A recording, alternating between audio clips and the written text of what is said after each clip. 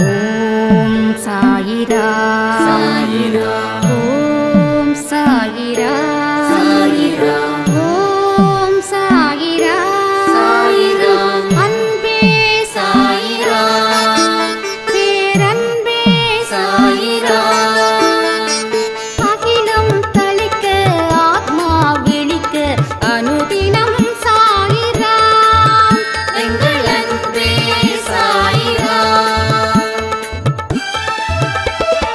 ஒன்றே இறைவன் ஒன்றே பூமிக்கென்றும் சாயிரா சரணம் சாயிரா நன்றே செய்து வாழ்வோம் நாம் ஒன்றே செய்து வாழ்வோம் அன்பே சாயிரா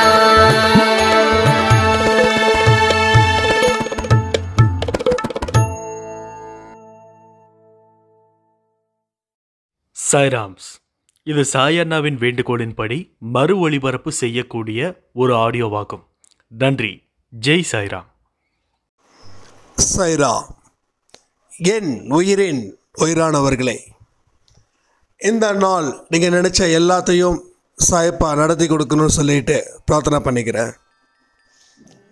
சாயப்பாட குழந்தைங்க என்னைக்கோ தைரியமானவங்க, வாழ்க்கையில் எந்த சந்தர்ப்பத்தையோ பார்த்து பயம் இல்லாமல் வெல்லணும் அப்படின்னு நினைக்கக்கூடிய மகா மனிதர்கள். நம்ம நினச்சது பல விதத்தில் நிறைவேற தான் போகுது. நம்ம சாயப்பா ஒவ்வொருத்தவங்க மூலமாக ஒவ்வொரு விதமாக அனுபவத்தை நமக்கு நிச்சயமாக கொடுத்துக்கிட்டு இருக்காங்க. இந்த அன்பே சாய் அப்படின்ற ஒரு என்னைக்கோ போட்ட விதை எனக்கு பெரிய ஒரு ஆலமரமாக போய்கிட்டு இருக்குது. இன்றைக்கி நைட்டு ஒரு சூப்பரான ஒரு ட்ரீம். அந்த ட்ரீமில் என்ன அப்படின்னா, நான் ஒரு பஸ் ஸ்டாண்டு பக்கம் பஸ் பிடிக்கிறதுக்காக போகிறேன். அப்போ அந்த பஸ்ஸுக்கு முன்னாடி நம்மளோட அன்பே சாய் ஸ்டிக்கரோ, அதுக்கு கீழே அன்பே சாயின்னு ஒரு நேம் போட்டு, அதுக்கு கீழே மை டியர் பிரதர் அப்படின்ற ஒரு வார்த்தையும் பார்க்கும்போது ஒரு பெரிய ஒரு சந்தோஷம், ஒரு பெரிய ஒரு புன்னகையோடு நான் அந்த பஸ்ஸில் ஏறுறேன். அப்போது அந்த பஸ்ஸில் இருக்கிற கண்டக்டர் அவர் நம்ம அன்பே சாயிலை பற்றி எல்லாருக்கிட்டேயும் சொல்லிகிட்டு இருக்காங்க. அவருக்கு நான் தான் அப்படின்றது தெரியல, என்கிட்டையும் அதே சொல்கிறாங்க. இதெல்லாம் நான் கனவுல பார்த்துட்டு மெய்ஸில் இருக்கிறேன். அந்த அளவுக்கு நம்ம அன்பே சாய் போய் நிச்சயமாக ரீச் ஆகிருக்குதுன்றது உண்மை. கண்டிப்பாக இது எங்கேயாவது டெஃபினட்டாக நடந்திருக்கும். ஸோ இதுக்கு நம்ம ஒத்துமையாக இருந்ததுக்கு உண்டான ஒரு பெரிய ஒரு வெற்றி அப்படின்றது மாதிரி தான் எனக்கு இது புரியுது. இதன் மூலமாக நம்மளோட வாழ்க்கை பெரிய அளவில் மாறுவதற்கு உண்டான ஒரு அத்தாட்சி. அப்புறம் இன்னொரு கனவு, நம்ம ஒரு மேகசின் தயார் பண்ணுற மாதிரியோ, அதில் ஒவ்வொரு வாரமும் ஒவ்வொரு மேகசின் நம்ம ஃப்ரீயாக டிஸ்ட்ரிபியூட் பண்ணுற மாதிரியோ, அதில் சாயப்பாவுடைய மிராக்கிள்ஸ், அவரை பற்றியான சில விஷயங்களை நம்ம ஒரு ஆர்டிக்கல் மாதிரி பிரிண்ட் பண்ணி அதை இஷ்யூ பண்ணுற மாதிரியோ ஒரு ட்ரீம். அதில் நமக்கு நிறைய ஸ்பான்சர் கிடைக்கிறாங்க. அந்த ஸ்பான்சர்லேருந்து வர பேமெண்ட்டை நம்ம ட்ரஸ்ட்டுக்கு யூஸ் பண்ணுற மாதிரியோ ஒரு கனவு. இதெல்லாம் எனக்கு என்ன சொல்ல வைக்கிறாங்க அப்படின்னா, நீ செய்ய வேண்டிய வேலை இன்னும் நிறைய இருக்கு, ஏன் இன்னும் ரொம்ப ஸ்லோவாக இருந்துக்கிட்டு இருக்க, யாரெல்லாம் இன்னும் நல்ல ஊக்கமாக இருக்காங்களோ அவங்கள எல்லாரையும் நீ சேர்த்துக்கோ. நல்ல விஷயத்தை நீ ஒருத்தனால மட்டும் பண்ண முடியும்னு நீ நினைக்காத, இது எல்லாரையோடையும் சேர்ந்து தான் நம்ம செய்யணும் அப்படின்ற ஒரு தாட்டை எனக்கு ஏதோ ஒரு லைட்டாக கொடுத்துட்டு போன மாதிரி ஒரு ஃபீல். அதுக்கப்புறம் பார்த்தா எனக்கு தான் இப்படிப்பட்ட ஒரு கனவு அப்படின்னா, நம்மளுடைய விஷ்ணு சாய்ராமுக்கு ஒரு பெரிய கனவு. அந்த கனவில் அவருக்கு கையில் வந்து திடீர்னு ஓட்டை விழுந்த மாதிரியோ, அவர் என்கிட்ட கேட்குறாரு, இவ்வளோ பெரிய ஓட்டை விழுந்துருச்சு, என்ன பண்ணுறதுன்னு தெரியல. ஒரு இடத்துலேருந்து பார்த்தா இன்னொரு இடத்துக்கு தெரிகிற மாதிரி, அது மாதிரியான ஒரு பெரிய ஓட்டையா.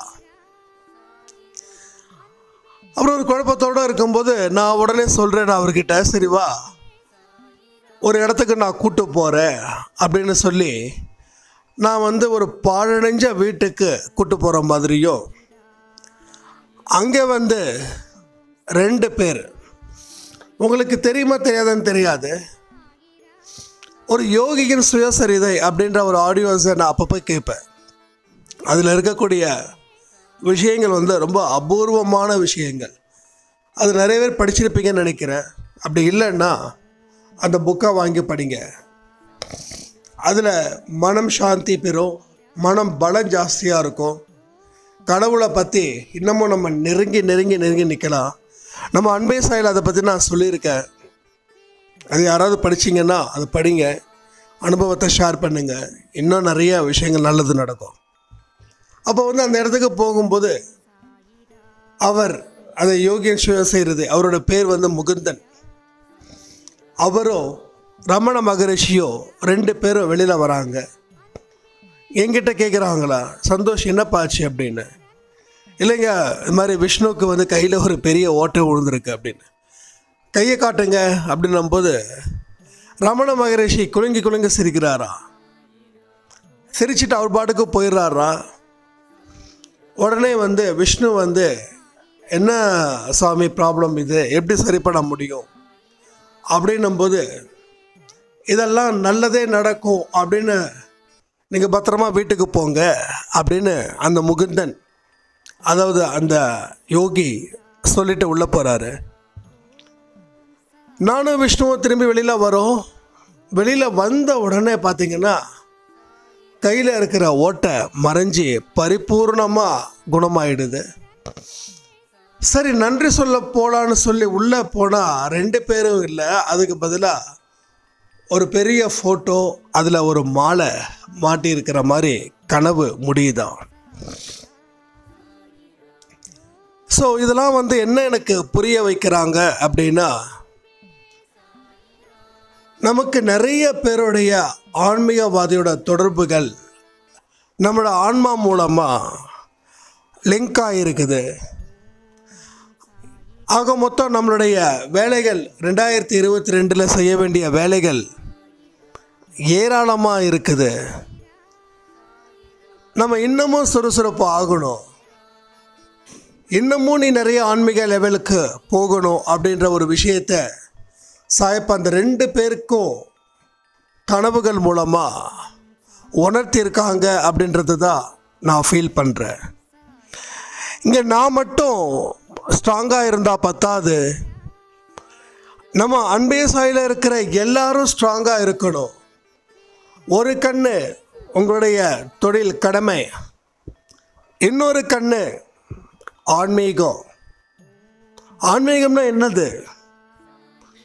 நீங்கள் பாட்டுக்கு கோயிலுக்கு போயிட்டு சாமி கும்பிட்றது மட்டும் ஆன்மீகம் கிடையாது.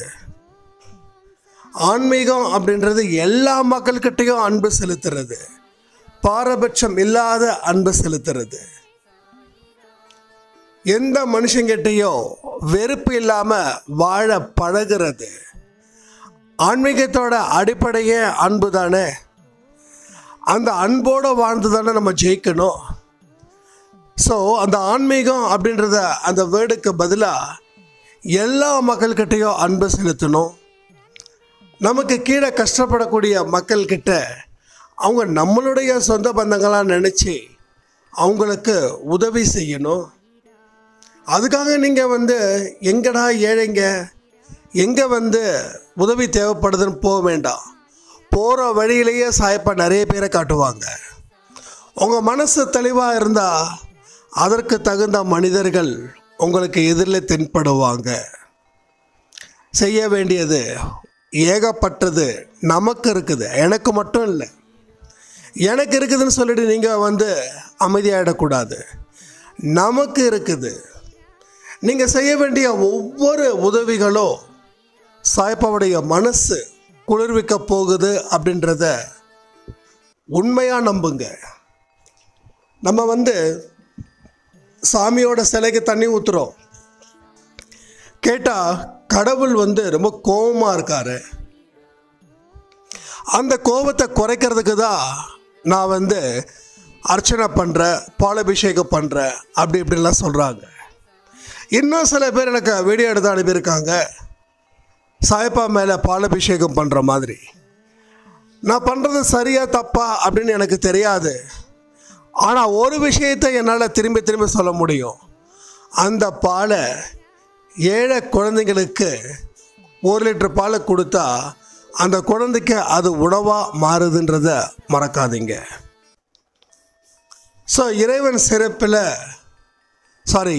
சிறப்பில் இறைவனை காணலாம் அப்படின்னு சொல்லுவாங்க. இங்கே எத்தனை பேருக்கு நீங்கள் உதவி செய்கிறீங்களோ அத்தனை இடத்துலையும் சாய்ப்பா உங்களை பார்த்து ரசிக்கிறாரு. அது நம்ம குடும்பத்துக்கு ஒரு பெரிய ஆசீர்வாதமாக அமையுது அப்படின்றதையும் மறக்காதீங்க. நம்ம வாழ்க்கையில் பலவிதமான அனுபவங்கள் நமக்கு கிடைச்சிக்கிட்டு தான் இருக்கும். ஒவ்வொரு உயிரினமும் ஒவ்வொரு அனுபவத்தை நமக்கு கொடுத்துக்கிட்டு தான் இருக்கும். எதையுமே நீங்கள் அலட்சியப்படுத்தாதீங்க. அலட்சியப்படுத்தவே கூடாது என்றைக்கும். அதன் மூலமாக நம்ம நிறைய பாடம் கற்றுக்கலாம். ஒரு எறும்புக்கிட்டேருந்து ஒரு பாடம் கற்றுக்கலாம், ஒரு நாய்கிட்டேருந்து ஒரு பாடம் கற்றுக்கலாம். இது மாதிரி ஒவ்வொரு அனுபவமும் நம்ம வாழ்க்கைக்கு ரொம்ப ரொம்ப ரொம்ப இம்பார்ட்டன்ட். அதை நம்ம என்றைக்கும் எப்பையும் தவற விடவே கூடாது. இதுக்கிட்டலாம் என்ன கற்றுக்கலாம் அப்படின்ற ஒரு தாட்டு மனசில் வந்துடுச்சு அப்படின்னா நம்ம வாழ்க்கையை சரியாக கற்றுக்கவே முடியாது. வாழ்க்கையை எப்படி கற்றுக்க முடியும்? ஒவ்வொரு இடத்துலையும் நம்மளையோட அனுபவம் அப்படின்னு தான் வேணும். அப்படின்னா இந்த ஜென்மம் பத்தாது. அடுத்தவங்களோட அனுபவம் நம்ம அனுபவமாக நினைக்கணும். அங்கே தான் வாழ்க்கையுடைய ஒரு பெரிய சூட்சமே அடங்கி இருக்குது அப்படின்றத மறக்காதீங்க. என்னோட லைஃப்பில் என்னுடைய அனுபவம் 80% அப்படின்னா மற்றவங்களுடைய அனுபவத்தையும் என்னுடைய அனுபவமாக நினச்சி அதில் இருந்து நான் கற்றுக்கக்கூடிய விஷயங்களை கற்றுக்கிறேன். அப்போ என்னோடய லைஃப்பை நான் இன்னமும் பியூரிஃபை பண்ணுறேன். பியூரிஃபை பண்ணுறதால என்ன ஆகுது? கடவுள் நம்மளை தத்தெடுத்துடுறாங்க. ஒரு காலத்தில் கடவுள் பற்றி பெருசாக நம்பிக்கைலாம் ஒன்றுமே கிடையாது. ஏன்னா எதிர்த்து விவாதம் பண்ண. அது என்ன விவாதம் தெரியுங்களா? ஏன் கடவுள் இருக்காருன்னா ஏன் இத்தனை ஏழைகளாகவே இருக்கணும்? ஏன் இத்தனை பேர் நோய்வோட அவதிப்படணும்?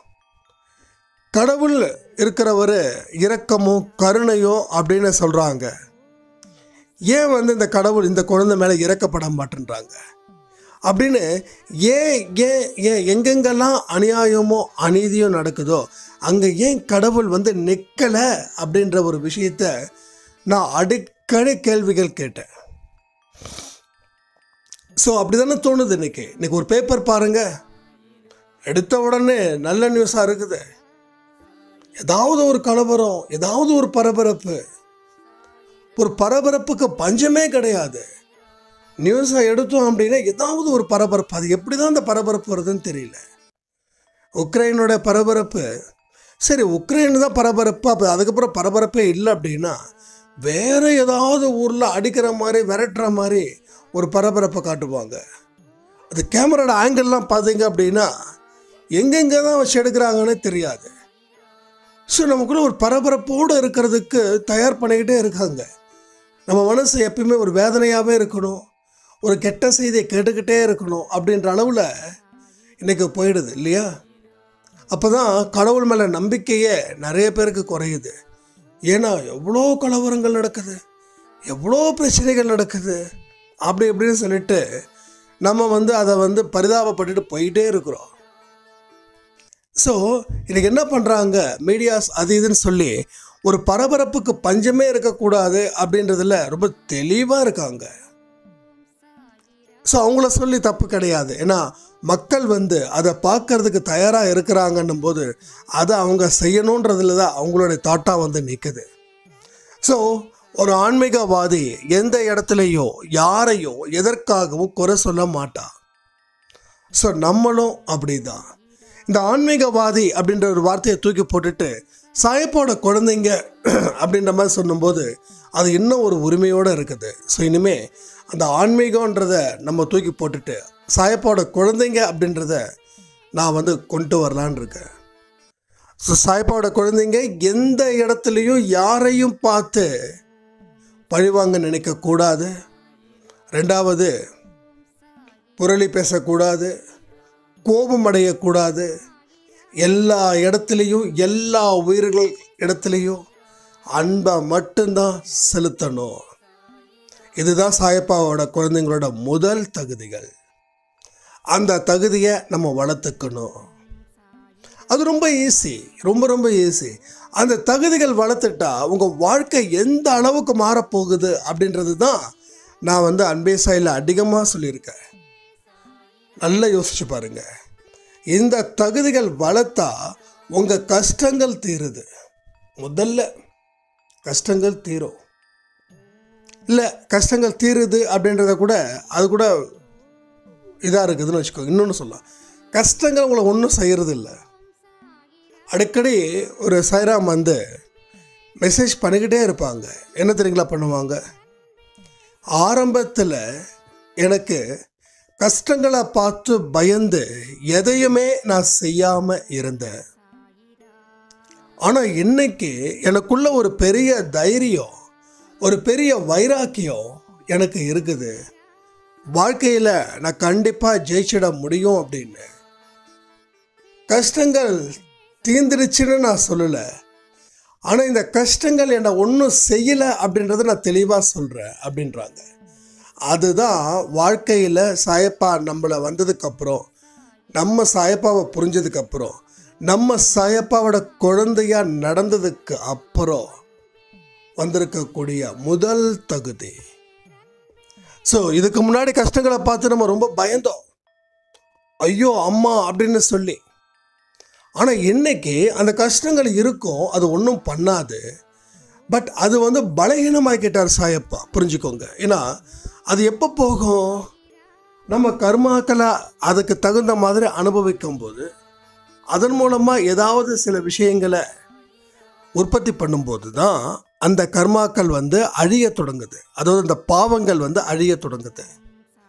அப்போ அது வரைக்கும் அந்த பாவங்கள் வந்து அப்படியே தான் இருக்கும். அதுக்கு பதிலாக வேறு ட்ராக் உங்களுக்கு வந்து ஸ்டார்ட் ஆகும். அதில் பலம் வாய்ந்ததாக ஸ்டார்ட் ஆகும்.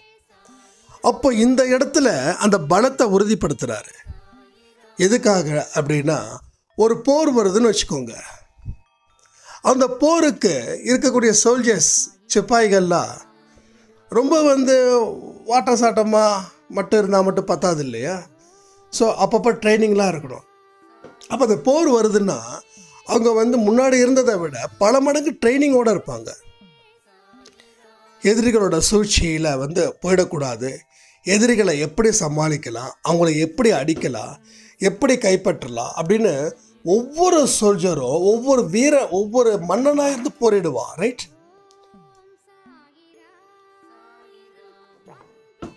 ஒவ்வொரு மன்னனாக இருந்து போரிடுவான். அப்படி போரிடும்போது தான் அவனுடைய ஒட்டுமொத்த பலத்தை காட்டுவான். ஸோ மனபலம் ஜாஸ்தி ஆகுது. சரி, மனபலம் மட்டுமா? அப்போ அவன் பண்ண ப்ராக்டிஸ், அந்த ப்ராக்டிஸ் மூலமாக அவன் கற்றுக்கிட்ட எல்லா வித்தையையும் அங்கே அடுத்த நாட்டு படை வீரர்கிட்ட வந்து காட்டுவான். ஸோ அப்படி தான் இங்கே வந்து ரொம்ப தெளிவாகவே நடக்குது அப்படின்றத என்னால் உறுதியாக சொல்ல முடியும். அந்த உறுதியாக எல்லா விஷயத்தையும் நம்மளால் தெளிவாக கச்சிதமாக புரிய வைக்க முடியும். அப்போ ஒவ்வொரு அடியும் மிகப்பெரிய அடியாக அவன் கொடுப்பான். ஏன்னா அவனுக்கு மனபலம் ஜாஸ்தி ஆகுது, தைரியம் ஜாஸ்தி ஆகுது, எல்லா விஷயங்களும் அவனுக்கு ஈஸியாக போயிடுது அந்த இடத்துல. அதே மாதிரி தான் இங்கேயும் நமக்கு இருக்கக்கூடிய அந்த பலம் எப்போ ஸ்டார்ட் ஆகுமோ அன்னைக்கு அவர் வந்து போரிட தயார் அப்படின்னு சொல்லி அனுப்புவார். என்னோட வாழ்க்கையில் முதல்ல அந்த கஷ்டங்கள் அப்படின்ற ஒரு விஷயங்கள் இருக்கு இல்லையா, அதை தான் அவர் வந்து ஒன்றும் இல்லாத அளவில் பண்ணார். எனக்கு ஒன்றும் புரியல, என்னடா ஒரு காலத்தில் எவ்வளோ கஷ்டப்பட்டோம், இதை பார்த்து எப்படி நம்ம பயந்தோம். ஆனால் இன்னைக்கு நமக்கு அந்த கஷ்டங்கள் இருந்தாலும், இன்றைக்கினா 3 வருஷத்துக்கு முன்னாடி சொல்கிறேன், அந்த கஷ்டங்கள் நமக்கு இருந்தால் கூட நமக்கு பெருசாக ஒன்றும் பிரச்சனை இல்லையே அப்படின்னு. சரி, ஓகே, ஏதோ ஒரு ட்ராக் ஓடுது, நல்லா புரிஞ்சுக்கோங்க, ஏதோ ஒரு ட்ராக் ஓடுது அப்படின்னு நினச்சிட்டு இருக்கும்போது தான் தலைவர் என்ன பண்ணியிருக்காரு, நமக்கு வந்து போராடுறதுக்கு உண்டான மனத்தையும் மனசில் இருக்கிற பலத்தையும் கொடுக்கறதுக்காக பண்ணிவிட்டு கடைசியில் தான் நான் சொன்னேனே, வீட்டில் வந்து உட்காந்துக்கிட்டு ஓகே இனி நல்லபடியாக பக்காவாக பிஸ்னஸ் பண்ணலாம் அப்படின்னும்போது போலீஸ் ஆஃபீஸர்ஸ் வீட்டுக்கு வந்து, சார் நீங்கள் தானே சந்தோஷ், எஸ், நீங்கள் வந்து ஒருத்தருக்கு ஜாமீன் போட்டு அவர் வந்து ஓடி போயிட்டாரு, ஸோ அந்த பேமெண்ட்டை வந்து நீங்கள் தான் கட்டணும்னு சொல்லி உங்கள் மேலே கேஸ் கொடுத்துருக்காங்க, 5 லட்சம் ரூபாய் கட்டணும், நமக்கு 5 ரூபா கூட பாக்கெட்டில் காசு இல்லை, ஸோ நீங்கள் தான் கட்டணும் அப்படின்னும்போது ஒன்று கட்டுங்க இல்லை வந்து அரெஸ்ட் பண்ண வேண்டிய நிலை அப்படின்னு சொல்கிறாங்க. அந்த நேரத்தில் ஒரு 5 நிமிஷம் தலை சுற்றுற மாதிரி தான் இருந்துச்சு. ஏன்னா நம்ம வந்து சாய்ப்பா கிட்ட அந்த கஷ்டங்களெல்லாம் தீரதான் போகுது அப்படின்றதுல நம்ம ரொம்ப தெளிவாக இருந்தோம், ரொம்ப ரொம்ப ரொம்ப ரொம்ப தெளிவாக இருந்தோம். ஆனால் திடீர்னு இப்படிப்பட்ட ஒரு சூழ்நிலையை சந்திக்க முடியாத அளவுக்கு ஒரு மகா பெரிய பெரிய பெரிய பெரிய குழப்பம். அப்போ ஒரு விஷயத்தை நல்லா புரிஞ்சுக்கிட்டேன், ஓ டெஃபினட்டாக 100% நம்ம ஜெயிக்க தான் போகிறோம். ஏன்னா அவருக்கு தெரியாமல் எதுவும் நடக்க போகிறது இல்லைன்னு அந்த இடத்துல அந்த நம்பிக்கை வந்துச்சு பாருங்க. அந்த இடத்துல அந்த நம்பிக்கை வந்ததால தான் இன்னைக்கு நான் இங்கே வந்து உங்கள் முன்னாடி நிற்கிறேன், ரைட்? இதுதான் ஃபேக்ட். நம்பிக்கையை எந்த இடத்துலையும் குறைச்சி மதிப்பிடவே கூடாது. அவர் மேலே வச்சிருக்கிற நம்பிக்கை, அதுக்கு நீங்கள் உங்கள் மேலே நம்பிக்கை அதிகமாக வைக்கணும். அப்படி ஒரு நம்பிக்கையை வச்சாதான் அவர் மேலே உங்களுக்கு நம்பிக்கை வரும். நான் சும்மா வந்து ஒரு பேரளவுக்கு பேசக்கூடிய இடத்துல நான் இருந்திருந்தேன் அப்படின்னா இந்த ஒரு உணர்வு பூர்வமான எந்த ஒரு விஷயங்களையும் உங்கள் மனசுக்கு என்னால் நிச்சயமாக கொண்டு வர முடியவே முடியாது. அதை நீங்கள் வந்து தெளிவாக புரிஞ்சுக்கோங்க. உணர்வு பூர்வமான ஒரு விஷயங்கள் வருதுன்னா அந்த அளவுக்கு பட்ட அடி, வலி, அவமானம், தடங்கள், தோல்விகள் யாருமே வந்து நம்மளை காப்பாற்ற முடியாத அளவுக்கு ஒரு கார்னர் பண்ணக்கூடிய ஒரு இடம். அந்த இடத்துல இருந்து கொஞ்சம் கொஞ்சமாக மீட்டுறாரு, மீட்டி ஓரளவுக்கு ஒரு பலத்தை கொடுக்குறாரு. அப்போ அந்த கஷ்டங்கள் நமக்கு தொடர்ந்து இருக்குது, அந்த கஷ்டங்கள் நமக்கு பிரச்சனை இல்லை, பட் அந்த பலத்தை அவர் கொடுத்துட்டாரு, தயார் பண்ணிட்டாரு, நம்ம வந்து நம்ப வச்சிட்டாரு. இனி உனக்கு நான் தாண்டா உனக்கு எல்லாமே அப்படின்ற இடத்துல நம்ப வச்சிட்டாரு. ஸோ நம்ப வச்சதுக்கப்புறம் நம்ம தைரியமாகிட்டோம். எப்படி வந்து அந்த படை வீரர் எல்லா இடத்துலையும் ஒரு நல்ல தைரியமாக போராடுற குணம், அந்த டெக்னிக்ஸ் எல்லாமே கற்றுக்கிட்டு போர் எத்தனாம் தேதி அப்படின்னு சொல்கிற மாதிரி இரவும் பகலுமா உட்காந்து ப்ராக்டிஸ் பண்ணிக்கிட்டே இருக்கிற மாதிரி நமக்கு இங்கே ப்ராக்டிஸ் ஒரு பக்கம் நடந்துக்கிட்டே இருக்குது. ஸோ அதுக்கப்புறம் வந்து போர், அந்த நாட்டு மன்னனுக்கு அந்த போர் தெரியும், ஆனால் நமக்கு என்னைக்கு போருன்னு தெரியாது. அதுதான் கடவுளுடைய ரகசியன்றது. என்னைக்கு நீங்கள் களத்தில் இறங்க போகிறீங்கன்றது அவருக்கு மட்டும்தான் தெரியும். கரெக்டாக இறக்கி விட்ருவார். ஆனால் இறக்கி விட்டால் கண்டிப்பாக நீங்கள் ஜெயிக்க போகிறீங்க. தோல்வி அப்படின்றது கிடையாது. நீங்கள் நிச்சயமாக இந்த நிமிஷம் இந்த நொடி நீங்கள் ஜெயிக்க தான் போகிறீங்க. ஸோ அவர் கரெக்டாக ப்ரிப்பேர் பண்ணுறாரு தன்னுடைய குழந்தைங்களை. ஓகே, இப்போ என் குழந்தை எல்லாத்துக்கும் தயார், போடா அப்படின்னா வெற்றிகரமாக வருவா, கண்டிப்பாக அடிப்படும், அந்த அடியை விட அவனுக்கு வெற்றி வரதானே போகுது அப்படின்றதில் அவர் தெளிவாக இருந்து உங்களை வந்து போர்க்களத்துக்கு அனுப்புகிறாரு.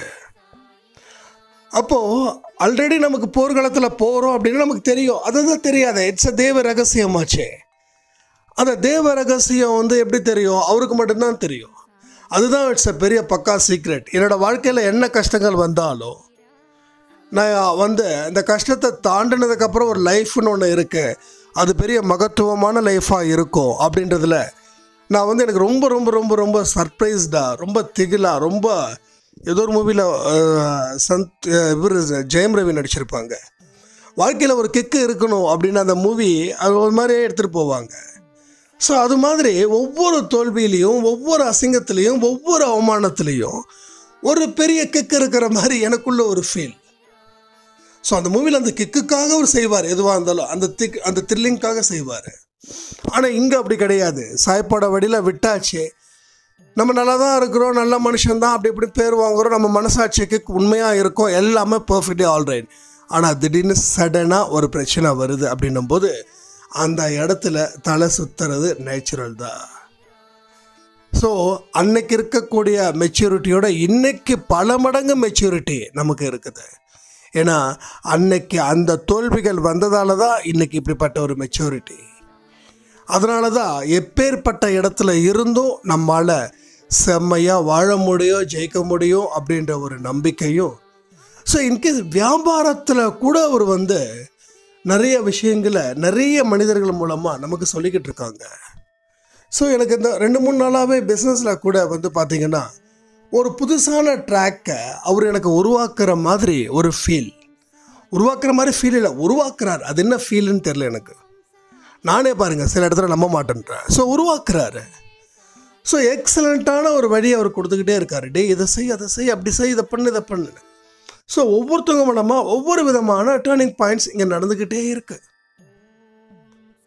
ஸோ அதை நம்ம சரியான முறையில் பயன்படுத்தி நம்பிக்கையோடு நம்ம செய்யணும் அப்படின்னா தான் வாழ்க்கையில் ஜெயிக்க முடியும்.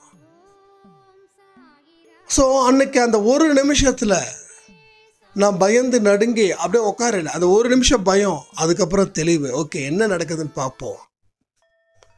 வாழ்வா சாவா அது மாதிரி ஒரு பிரச்சனையில் நான் வந்து மாட்டிகிட்டு இருக்கும்போது எது நடந்தாலும் நான் சந்தோஷமாக எடுத்துப்பேன். ஏன்னா அவர் தெளிவாக பரிபூர்ணமாக நம்ப ஆரம்பிச்சிட்டோம். நம்ம வாழ்க்கையில் இனிமேல் அவர் தானே, அவரை தாண்டி வேறு யாரும் இல்லை அப்படின்றது ரொம்ப தெளிவாக கிளியராக நம்மளுடைய விஷன் வந்து உறுதியாகுது. ஓகே, இனிமேல் இவர் தான், இவருக்கு தெரியாமலாம் இந்த விஷயங்கள் நடக்க போகுது அப்படின்றதையும் நம்ம தெளிவாக புரிஞ்சாச்சு. ஸோ இனிமேல் நம்ம பயப்பட வேண்டியது அவசியமே கிடையாது. என்ன நடந்ததோ அதை பார்த்துப்பாரு. நமக்கு கையில் அவ்வளோ கேஷும் கிடையாது. ஸோ எதிரி இல்லைங்க இவரை வந்து உள்ள தூக்கி போடுங்க அப்படின்னா உள்ள தூக்கி தான் இருக்கணும். என்றைக்கு கேஷ் வருதோ அன்றைக்கி தான் வெளியில் எடுக்கணும். ஸோ இந்த அளவில் வந்து ஒரு விஷயங்கள் வருது. அடுத்த 13 நாளில் சாய்ப்பா முடிச்சு கொடுத்தாரு. ஏன்னா அவர் மேலே வைக்கிற நம்பிக்கை, ஒரு இடத்துல கூட ஒரு பயம் கூட இல்லை. அடுத்த 3 நாள் 4 நாள் நான் ஃபேஸ் பண்ணது நான் நிறைய சொல்லியிருக்கேன். திரும்ப சொல்லி டைமை எடுத்துக்க விரும்பலை, ஏன்னா பேச வேண்டியது நிறைய இருக்குது. ஸோ வந்து பார்த்துக்கோங்க, அந்த இடத்துல இருக்கிற நம்பிக்கை, அந்த நம்பிக்கையோட போராடணும். ஜெயிப்போமா தோப்போமான்னு தெரியாது, எது வந்தாலும் ஜெயிச்சாலும் தோத்தாலும் அது உனக்கே அப்படின்ற இடத்துல தான் நம்ம வந்து போகணும். ரைட்? நான் வந்து அப்பயுமே சொல்கிறேனே, இது கண்டிப்பாக நம்ம ஜெயிச்சிருவோம் அப்படின்னு நம்பிக்கை அந்த மாதிரி போகலை. என்ன வந்தாலும் நீங்கள் பார்த்துக்கோ, அவ்வளோதான். அம்மாட்ட சொல்லிட்டு போகிறேன், அம்மா இங்கே பாருங்கள், என்னால் கேஷ் பட்டின முடியல, நான் வருவேனோ வரமாட்டேனோ தெரியாது, வந்தால் சந்தோஷம், வரலன்னா உள்ளதா களி தான் சாப்பிடணும், கஞ்சி தான் குடிக்கணும். ஸோ நீங்கள் கவலைப்படாதீங்க, சாய்ப்பா இருக்காங்க, எல்லாம் நல்லதுக்கு தான். இதை நான் அனுபவிச்சு தான் ஆகணும் அப்படின்னா அதை நான் நிச்சயமாக அனுபவிச்சு தான் ஆகணும் அப்படின்னு சொல்லிவிட்டு நான் வந்து ஏதோ வடிவேலு டாட்டா கட்டுற மாதிரி போகிறேன். போன உடனே 1 டே ஃபுல்லாக நிறுத்தி வச்சு அதுக்கப்புறம் அட்வொகேட் அம்மா என்கிட்ட நான் என்ன டேட்டை மைண்டில் அடுத்த வாய்தாவுக்கு வைக்கிறேனோ அந்த வாய்தா வந்து அந்த அம்மா கரெக்டாக சொல்கிறாங்க. 3ஆம் தேதி போகிற நானும் விச்சு தான் என் கூடவே நிற்கிறா. நான் வச்சுட்டு சொல்லிட்டு 13ஆம் தேதி கிடச்சிதுன்னா ரொம்ப சந்தோஷமாக இருக்கும்ல அப்படின்னு சொல்லிவிட்டு நம்மளை அட்வொகேட்டை சொல்கிறேன், எனக்கு ஒரு 13ஆம் தேதி மாதிரி வாய்தா கிடச்சிதுன்னா நல்லா இருக்குமேன்னு. அட்வொகேட் டேட் பார்க்குறாங்க, எனக்கு 13 எங்க இன்றைக்கே அந்த அம்மாங்களை அனுப்புகிறாங்களா இல்லையான்னு தெரியலன்னு சொல்லி நான் திக்குன்னு இருக்கிறேன். நீங்கள் என்னடா பெரிய காமெடி பண்ணிகிட்டு இருக்கீங்க. 2 நாள் கிடச்சா கூட நமக்கு பெரிய புண்ணியங்க அப்படின்றாங்க. ஆனால் எக்ஸாக்டாக ஒரு விஷயத்தை அடித்தாங்க பாருங்க ஜட்ஜம்மா. அப்போ ஜெயிச்சிட்டோம் அப்படின்ற ஒரு தாட்டு வந்தது. அந்த அம்மா சொல்கிறாங்க, 13ஆம் தேதி அன்னைக்கு நீங்கள் ஆஜராகணும், ஒன்று கேஷ் கட்டணும், இல்லைன்னா சொந்த வீடு இருக்கிறவங்க ஜாமீன் கொடுக்கணும், இல்லைன்னா சட்டம் தன் கடமையை செய்யும் அப்படின்றது. சட்டம் என்ன தன் கடமையை செய்யும், என்னை உள்ளே தூக்கி போடும். இதுதான் தெரியுது நமக்கே, ஏன்னா நம்ம அட்வொகேட் தான் சொல்கிறாங்களே. ஸோ அந்த இடத்துல என்னுடைய மைண்டில் இருக்கிற டேட்டை எப்படி அவங்க ஃபிக்ஸ் பண்ண முடியும்? அப்போ அவருக்கு அட்வொகேட்டுக்கு ஒரு பெரிய ஒரு ஆச்சரியம். என்னங்க இந்த அம்மா அவ்வளோ சீக்கிரம் விடாதுங்க, அது நீங்கள் கேட்ட தேதியில் அந்த அம்மா சொல்லியிருக்கிறாங்க, ஐயோ என்னங்க இது அப்படின்ற மாதிரி. ஸோ அதுதான் சாயப்பா, அதுதான் சாயப்பா, வேறு எதுவுமே கிடையாது. அங்கே தான் ஹீரோ மாதிரி என்ட்ரி கொடுக்குறார். அந்த என்ட்ரி பார்த்தீங்கன்னா மகா என்ட்ரி, மாஸ் என்ட்ரி. ஒரு வில்லன் பல குடும்பத்தை பழி வாங்கும்போது நம்ம அப்படியே உருக்கமாக உட்காந்து அப்படியே மனசெல்லாம் போட்டு பதுக்க, ஐயோ என்னடா அது, நல்லவங்களை இப்படி அநியாயம் பிடிச்சவ இப்படி பண்ணுறானே அப்படின்னு சொல்லி நம்ம உட்காந்துட்டு இருப்போம். அந்த இடத்துல ஹீரோ வரும்போது தேட்டர் பார்த்தா ஆஹா ஓஹோன்னு பயங்கரமாக வீசி சத்த பறக்கும். உடனே ஹீரோ இருக்கிற அத்தனை வில்லனுங்களையும் அடித்து துவைச்சி நாசம் பண்ணி அப்படியே நிற்பாங்க. அது மாதிரி அந்த கோர்ட்டில் ஜட்ஜம்மா அந்த கேஸ் வாசிக்கும்போது எனக்கு அந்த சந்தோஷத்துக்கு அளவே இல்லை. அப்படி ஒரு விஷயங்கள் எல்லாமே நடந்தது. அதுதான் அந்த நம்பிக்கை. அந்த இடத்துல அந்த நம்பிக்கையை வச்சதால் மட்டுமே, அந்த இடத்துல நான் நம்பிக்கை வைக்காமல் உட்காந்து பதுங்கியோ இல்லை பயந்தோ இல்லை ஒதுங்கியோ இருந்திருந்தா இந்த இடத்துக்கு வந்திருக்கவே முடியாது. ஒரு விதை இருக்குதுன்னு வச்சுக்கோங்க, அந்த விதையை என்ன பண்ணுறோம், மண்ணுக்குள்ளே போட்டு புதைக்கிறோம். மண்ணுக்குள்ளே போடாத விதையை செடி வளர்ந்ததா சரித்திரமே கிடையாது. எங்கே இருக்கா? மண்ணுக்குள்ளே போட்டு தானே புதைக்கிறோம். அதுக்கு மேலே மண்ணை போட்டு மூடுறோமா? அதை பொறுத்து இருக்கிறதால தான் அந்த இடத்துல வேர் விடுது. அது அந்த கஷ்டத்தை அனுபவிக்குது, அந்த இருட்டை அனுபவிக்குது. அதுக்கப்புறம் தான் விதை வருது, அப்புறம் மரமாகுது, எவ்வளோ பெரிய நல்ல விஷயத்தை கொடுக்குது. அதே மாதிரி தான் இங்கேயும் ஆரம்பத்தில் இருக்கக்கூடிய அந்த உழைப்பு, அது மூலமாக கிடைக்கிற அவமானம், அதெல்லாம் அந்த விதை உள்ள மண்ணுக்குள்ளே போகும்போது அது கஷ்டப்படுது இல்லையா, அது பொறுத்துக்குது இல்லையா, அது மாதிரி நீங்கள் பொறுத்துக்கோங்க. அது மாதிரி நீங்கள் பொறுத்துக்கிட்டிங்கன்னா தான் நீங்கள் பல பேருக்கு நிழல் கொடுக்கக்கூடிய மரமாக நிற்க முடியும். உங்களை காப்பாற்றிக்க யார் வருவாங்கன்னு நினைக்காதீங்க, நீங்கள் எத்தனை பேரை காப்பாற்ற போகிறீங்க அப்படின்றத நினச்சிக்கோங்க. அந்த மாதிரியான வாழ்க்கையை நீங்கள் வாழ்ந்து பழகுங்க. எல்லாருக்கும் என்னென்னா, நம்மளை காப்பாற்ற யாராவது வருவாங்களா, நமக்கு உதவி பண்ண யாராவது வருவாங்களா? ஒரு பயனும் வரமாட்டான். ஏன்னா உங்களோட பல பேருக்கு பல உதவிகள் தேவைப்படுது. நீங்கள் தான் அவங்களுக்கு உதவி செய்யணும். அந்த மாதிரி தான் உங்களுக்கு கட்டம் இருக்குதுங்க. இதே நான் ஒரு ஜோசியக்காரர், நான் ஒரு ஜாதகம் பார்க்குறவராக இருந்தால் நீங்கள் நம்பியிருப்பீங்கல்ல, உங்களுக்கு கட்டம் நல்லா இருக்குது. உங்களுக்கு எப்பயுமே சுக்கிர திசை தாங்க. விஷ்ணு சாய்ராம் சொன்னார், எனக்கு சனி திசை முடியுதா, இன்னையோட முடியுதா? உனக்கு எப்போட ஆரம்பிச்சது? 7.5 வருஷம் ஆகுதா, இன்றைக்கி தான் முடியுதா? ஓ அப்படின்னு. ஸோ அந்த 7.5 வருஷத்தில் என்ன தான் நடந்திருக்குது? என்ன வழக்கம் போல் நடக்குமோ அப்படி தான். சுக்கிர திசையில் இருக்கிறவனுக்கு உடம்பே சரியில்லாமல் போகாதா? இல்லை அவனுக்கு ஆபத்தே வராதா? ஸோ நல்லா புரிஞ்சுக்கோங்க, நமக்கு வரக்கூடிய ஆபத்துகள் இனி எப்படி இருந்தாலும் அதன் மூலமாக ஒரு பெரிய பலன் தான் இருக்குது. நம்ம சாயப்பாவோட குழந்தைங்க, புரிஞ்சுக்கோங்க. எந்த ஒரு இடத்துல ஒரு டேர்னிங் பாயிண்டில் ஒரு ஆபத்து இருக்குதோ அந்த ஆபத்தை நீங்கள் சந்திக்கணும், அதை நீங்கள் சமாளிக்கணும், அதில் நீங்கள் கடந்து வரணும். அதில் நீங்கள் கடந்து வந்தால் தான் அடுத்த இடத்துக்கு நீங்கள் போக முடியும். இதுதான் சாயப்பாவுடைய குழந்தைங்களுடைய மனநிலை. அந்த மனநிலையை நீங்கள் உருவாக்கணும். என்னுடைய அனுபவத்தை உங்ககிட்ட நிறைய சொல்லியிருக்கேன். ஆனால் எனக்கு இப்படிப்பட்ட அனுபவத்தை யாரும் சொல்லலை. அப்போ இன்னைக்கு எத்தனையோ மீடியாஸ் சாயப்பாவோட ஆர்டிக்கல் அது இதுன்னு சொல்லி என்னென்னமோ நம்ம மனசுக்கு நல்ல விஷயங்கள் கொடுக்கறதுக்காக நிறைய பேர் இருக்காங்க இன்னைக்கு. ஸோ 3 வருஷம் 4 வருஷத்துக்கு முன்னாடி நான் பெருசாக ஒன்று எனக்கு இந்த மாதிரியான மீடியாஸ் அங்கே இங்கே நான் போல. நான் அதிகமாக கேட்டது பாட்டு தான் கேட்டேன், வேறு ஒன்றும் கேட்டது கிடையாது. ஸோ இன்றைக்கி நிறைய விஷயங்கள் நடந்துக்கிட்டு இருக்குது. நமக்கு என்ன தேவையோ அதை நம்ம பார்க்கலாம், என்ன தேவையில்லையோ அதை நம்ம விட்டுடலாம். ஸோ நமக்கு தேவையான விஷயங்கள் இங்கே ஏராளம் தாராளமாக இருக்குது. இங்கே அதை நம்ம தானே எடுக்கணும். அப்போ நிறைய இடத்துல நிறைய விஷயங்களை சாயப்பா நம்ம வாழ்க்கையில் ஒரு பெரிய திருப்பு முனையை ஏற்படுத்துவதற்கு சகல இடத்துலையும் வந்து நிற்கிறாங்க. அத்தனை இடத்துலையும் நம்ம வாழ முடியும். சிறப்பான ஒரு தருணத்தை நம்ம பயன்படுத்திக்கணும். அந்த நம்பிக்கை நமக்குள்ளே இருக்கணும். அந்த நம்பிக்கையின் அடிப்படையில் தான் இந்த உலகமே இயங்குதுன்றதை புரிஞ்சுக்கோங்க. நம்பிக்கை இல்லாமல் ஒரு நாள் கூட நம்ம வாழ முடியாது. அந்த நம்பிக்கை நமக்குள்ளே இருக்குது. ஆனால் நம்ம பலவிதமான துக்கத்தையும் பலவிதமான இடைஞ்சல்களையும் பார்த்து பார்த்து பார்த்து பயந்து பயந்து பயந்து நம்மளால் எதுவுமே செய்ய முடியாத ஒரு கோழையாக வந்து நிற்கிறோம்.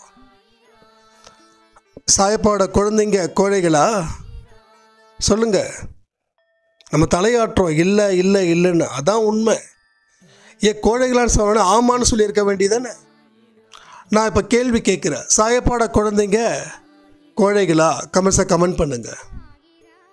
இல்லை எத்தனை பேர் கோழையாக இருக்கீங்க, எத்தனை பேர் இல்லை நான் தைரியமான பொண்ணு அப்படின்னு பதில் வருதுன்னு பார்க்கலாம்.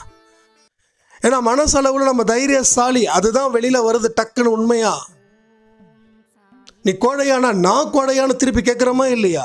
அப்போ நம்ம கோழை கிடையாது, மனசு ஃபுல்லாக கோழையே கிடையாது. ஆனால் ஏதோ ஒரு விஷயம் மறைச்சிருக்குது நம்மளை. நான் அடிக்கடி சொல்லுவேன், ஒரு பெரிய பிரம்மாண்டமான மலை, பனியால் அந்த மலை தெரியல, அதுக்காக மழை இல்லைன்னு முடிவாயிடாது. அந்த பனி எப்போ போகும்? சூரியனுடைய வெப்பம் தாங்க முடியாமல் அந்த பனி போகும். அந்த பனி தான் நம்மளுடைய துன்பம். நல்லா புரிஞ்சுக்கோங்க, அந்த பனி நம்மளுடைய துன்பம். அந்த பனி எப்போ கரையுது அப்படின்னு பார்த்தா அந்த சூரியனுடைய வெப்பம் தாங்க முடியாமல் அந்த பனி கரையுது. அப்போ கடவுளோட பார்வை அந்த துன்பத்து மேலே படும்போது அந்த துன்பம் கரையுது. ஆனால் அந்த கடவுளோட பார்வை எப்போ வரும்? கடவுள் மேலே என்னைக்கு நம்பிக்கை வச்சு உங்கள் வாழ்க்கையை நீங்கள் சந்தோஷமாக ஆக்குறீங்களோ, நிம்மதியாக ஆக்குறீங்களோ, அன்னைக்கு அந்த துன்பம் கரையுது. இல்லைன்னா அந்த துன்பங்களுக்கு உண்டான அக்கௌண்ட்ஸ் ஆட் ஆகிக்கிட்டே தான் இருக்கும். ஆட் ஆகிக்கிட்டே தான் என்ன ஆகுறது? ஸோ வாழ்க்கையில் நமக்கு இப்படி தானா நிறைய பேர் இன்றைக்கி வந்து ஒரு பெரிய புலம்பல்களுக்கு சொந்தக்காரராக இருக்கிறதுக்கு காரணம் இந்த ஒரு விஷயம் மட்டுமே. என்ன தெரியுங்களா? எனக்கு எப்போ தான் என் துன்பம் போகும்னு தெரியாது தெரியாது தெரியாது தெரியாது தெரியாது. ஆனால் நீ கோழையா அப்படின்னா மட்டும் நானா அப்படிலாம் இல்லையேன்னு சொல்லுவாங்க. ஏங்க அதை மறந்து போயிடுறோம்? ஏன் மறந்துடுறோம்? எதை மறக்கணுமோ அதை மறக்காமல் இருக்கோம். ஆனால் நல்ல விஷயங்களை மறந்துடுறோம். நம்ம ஸ்கூல் படிக்கும்போது சின்ன வயசாக இருக்கும்போது எந்த அளவுக்கு ஒரு ஸ்ட்ராங்கான ஒருத்தங்களாக இருந்தோம், எவ்வளோ நம்பிக்கைக்குரிய மனிதர்களாக வளம் வந்தோம். அதெல்லாம் எங்கே போச்சு? எங்கே போச்சு அதெல்லாம் சொல்லுங்க? எல்லாம் மறைந்துட்டோம், எல்லாம் மறைச்சி வச்சுட்டோம். நம்மளுடைய ஒட்டுமொத்த திறமையையும் மறைச்சி வச்சுட்டோம். ஸோ அப்படிப்பட்ட ஒரு இடத்துல நம்ம நிற்கிறோம். ஸோ இக்கட்டான சூழ்நிலையை நீங்கள் தான் உருவாக்குனீங்களே தவிர கடவுள் உருவாக்கலை. இக்கட்டான சூழ்நிலையில் இருந்து வெளியில் வரணும் அப்படின்னா நீங்கள் முதல்ல தைரியமான மனிதர்களாக இருக்கணும். நம்ம செய்ய வேண்டிய வேலைகள் ஏராளமாக இருக்குது அப்படின்றத நம்பணும். நம்ம பல பேருக்கு உதவி செய்யக்கூடிய மனிதர்களாக மாறுவதற்கு உண்டான வாய்ப்புகள் இங்கே இருக்குது. இந்த நேரத்தை யாரும் தவற விடாதீங்கன்னு சொல்லி இந்த ஆடியோவை முடிக்கிற. ஜெய் சாய்ராம்.